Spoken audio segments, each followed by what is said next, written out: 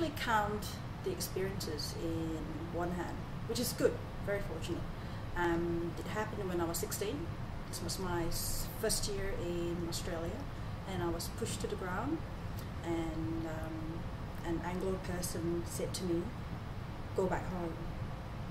And as a 16-year-old, you just feel, well, how do you fight back? And even worse is that this person who pushed me is the same age as me, young, and she was surrounded by her family.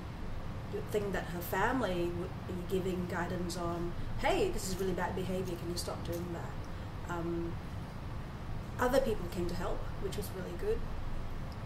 I didn't say anything, I was just so shocked. That was the only time that I've had such aggressive display of hate. There's no way else to put it, it's just hate. And when I went home, I just burst into tears, because there was no other way to describe it. I don't know this person, I've not done anything wrong, I'm just standing there in Randwick. And yeah.